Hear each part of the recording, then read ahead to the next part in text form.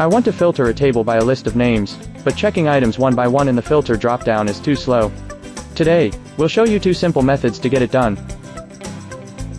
Method 1. Advanced filter.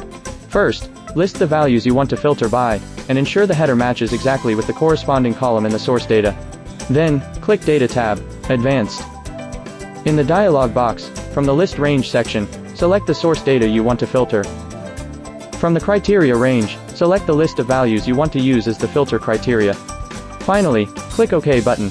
Now, your specified items have been filtered out from the data range. Method 2. Filter function. Click a blank cell where to put the filter result. Then, enter this formula. This formula returns all rows from A2, B2-1 where the value in column A appears in the list D2, D6. Then, press Enter key to get the filtered result.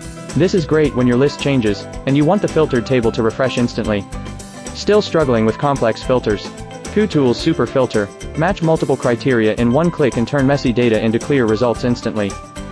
Like this tip. Subscribe for more Excel tricks.